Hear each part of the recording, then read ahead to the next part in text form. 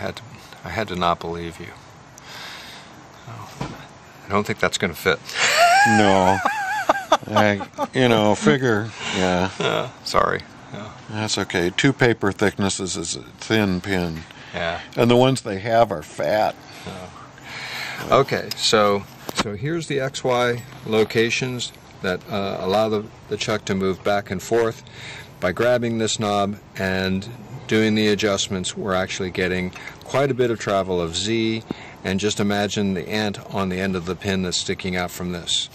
Now this positioner will then be mounted to a shelf, which is bolted to the armature shaft that's right here, and then we're going to have this armature shaft That's where this was before. Be a precision fit onto this gear. So we're going to improve the bushing bearing tolerance by grabbing that, and this is where the plate was originally. So that's the plan, and that a fiber adjuster will in essence be there, so that this chuck will be spinning where this is, and that we will position the end of that chuck so that it is at the point where the axes of the GigaPan head cross.